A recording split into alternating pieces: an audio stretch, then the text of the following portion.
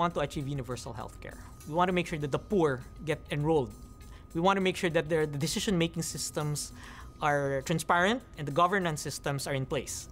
I've learned from the course that, there are ways of putting that together.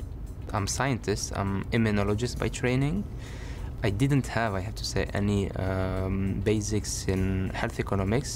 I've been a pharmacist for nigh on 20 years. I've worked in retail pharmacy and community clinical pharmacy, long-term care pharmacy. I've also got a background in health economics. I've also worked most recently for PBM, and now I work for a large insurer in the Northwest.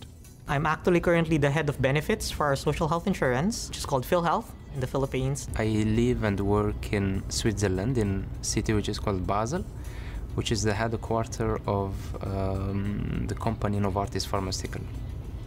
Online experience is very intensive. It's very demanding. The content is very rich. The good thing is that we could access to the courses at any time during the day or night. We watch recorded lectures. We have a series of readings to do, all of which are really up to date, are really directly driven by the lecture.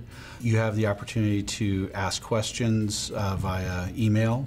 I loved the lectures. The different interviews gave me perspective of what we can adopt in our country and probably some of the things that we couldn't. We had an overview of health technology assessment in different parts of the world, in the US, in Asia Pacific, and Latin America. So overall it strengthened, or it helped me understanding how different countries use health technology assessment in their decision making. I think it's already helped with a context for the two, one might think would be disparate jobs that I do, one at Market Watch and one of assessing value. It's greatly impacted what I've been doing in my country.